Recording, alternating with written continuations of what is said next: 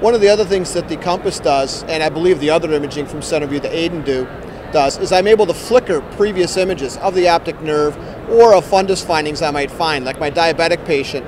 I can show them where a hemorrhage was and is not present now, or was absent and is now present, so I can flicker through the images.